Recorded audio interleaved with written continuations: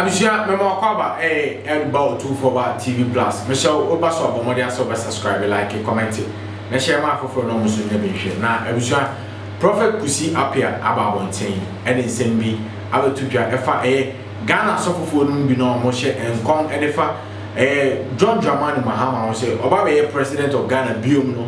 I say enya de enkom hye anase nsem mo kebe no kre because ultimately some president biom na asofofo ya ko meeting abopo say omo pese kremoni eba be di o man Ghana so na kremoni no hwan Dr. Alhaji Muhammadu Bawumia wasem no mo ka say and then omo mani me di president biom na omo hia kremoni ana sofo you say and some omo kan dey agro bi na say bi omo di no because enyo ma adwene eni nyamya adwene me say you go na share video ni bi bye you beto so we say me say kom na me ka say therefore be Asem koma mama or mampani mama his excellency former president which is going to be still former president only biem opa jimidi open so anyini see beto awie so no mo say Ashanti radio hombeba o de bra amofa me there say opa from now 15th to 25th if we be pa onye se wo de car efa kuma se kwan so na nge pray na wo se wo be ye je ne ma nyina na be ko na wo de je hu di sa wa bia ya be mu hu se ye ne ti Asante mem ne kasa asase ne te echen o ga za ba na da hokeke anase ya meka ti amofa me ba be kan bibia nya mo ha ya na mba ya meka se balloting no se bi ba ko be free ya edie na esi sebi tinye bibia na me ba meka na asese yo enie ma ekoso but if what to make us say ye ma Ismail ni eni yeso dia enie ni kwa se MP say ye nkramofo ewo ma mu nyina na ye ma mu etra parliament both MPP and NDC no mu bro no mu di omu so no nya Christopher na doso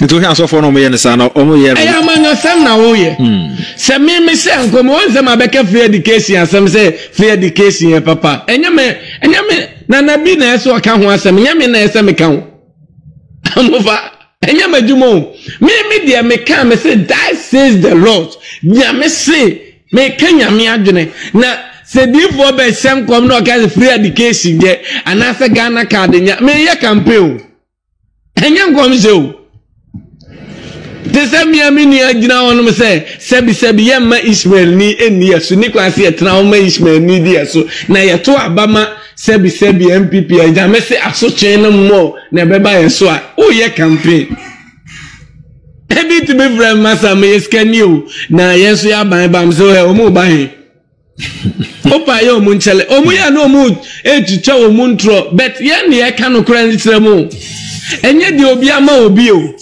enye di obi enye bio be ye kenya me adwene kire mo pa mo yeze amofa me ho sebi America bay opa busa Scott do wini Georgia say when we dey adwuma ne bre no e me fan so man wini be bro me ne camera ne me ekasa and I told them say I can't guarantee them victory on be ono ne de sebi me wo Yesu Kristo di me start last year me ka ten sebi me na wini. But sometimes you don't talk. Baby, mutimi a camera and no more ebe hum beba joba de be resign and I be in a free or the mamina bano. If you are prophet, you have to cease far. This is May 2028. Obie jina ne first eyi onyado do na second eyi eswatno ba omiankwa na bebele kisa record no abra obenya 50.1 which is 51% e dey win na wakonya sebi saying 53-54%. What are switching 51% no? I for sabete. Ehuni echire kura. Ehuni echire. Mo piensro.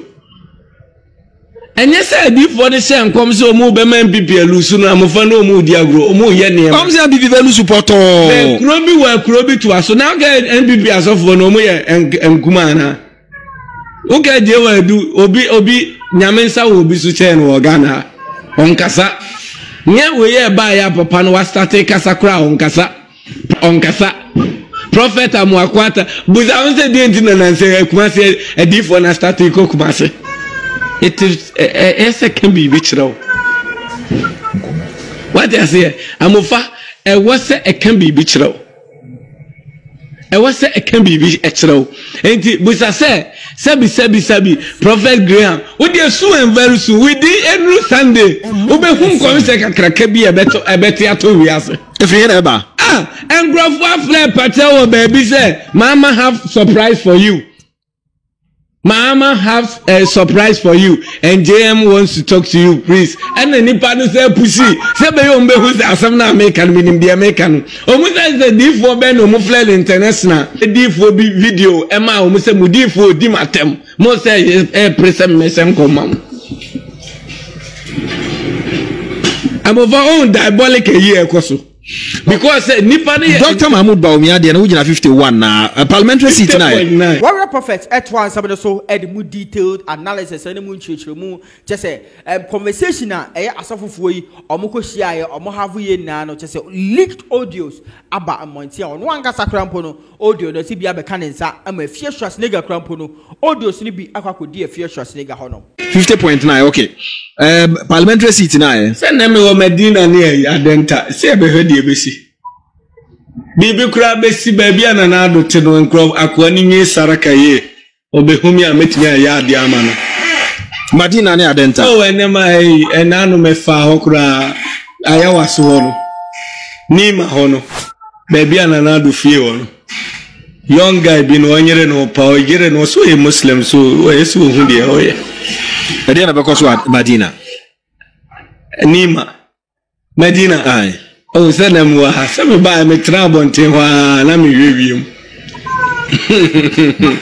ti me de o men sra adwuma nye bet enye bibia na me kan o but MPP benya majority a change this our parliament yeah sure let me abo bosses ni bi bet ya na ya tuma o kan nyina abo mu be say me mom de bia nya 149 Ebienya 151, Mimenya 153. So let's see.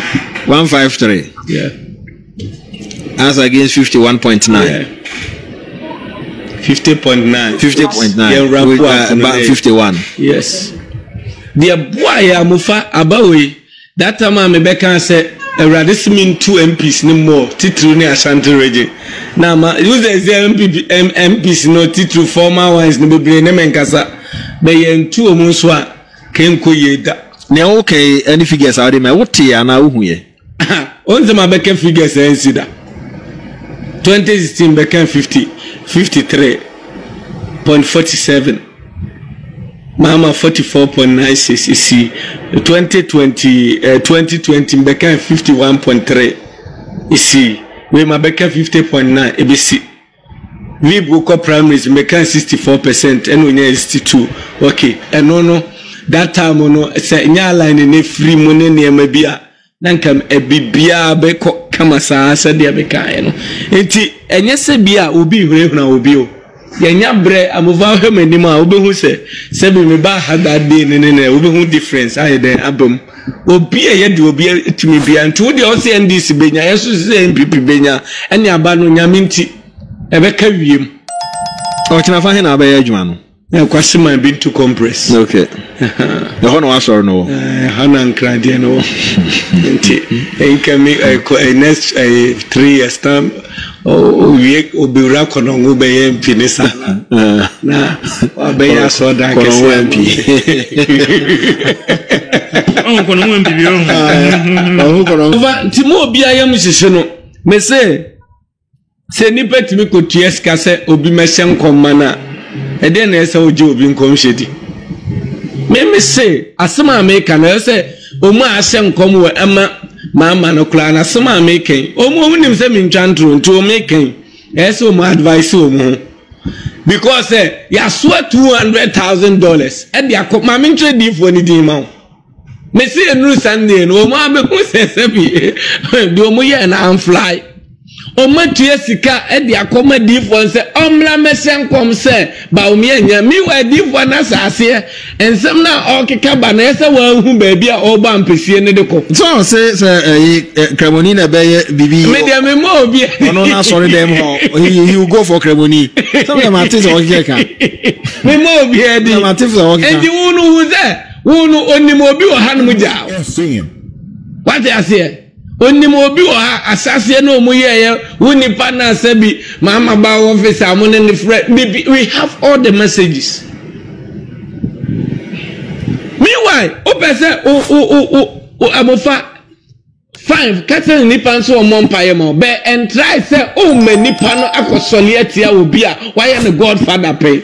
Which moya na mu chantro say Victor Zibu atentan no on penasem on penidiate waso onye papa waso ye fake na nyame nchade o madi for no started din atem. Then the video was sent by some people and on so tie dia na ma onyankopon say ora Maha say so di o man so bi me de anya bibi na say amanfo so o maye yi na firo ntime de obi ane ne mpa ya obo bet me say fala say me tie na me santini me ka me say ensi emobi mfa me hene ni meyefom ensi da plan say omu map muslim enni ade wo manim. It is true open so asenya enye oman ne adwuna ho ne ma messages about nke bia it will prompt something to the nation. Yeah, I tell you, who say sameboa wo de even na kura make say omumusa omu say sebi ebe to enany 2 days call ben a try sebi ni message ben a track of falling land say sebi Reverend Victor Kisibuatin eje prophet bi ho boni entitinchi o me say na mu ni say sa message no sa prophet no so no wa mentor nipa ne pen woni say messages ni nyina aba abusua when he send me prophet Kofi kusi apia afra kusi apia so edi betu bia me say obaso a bomode aso be subscribe like comment na sa share man makrada se na be say share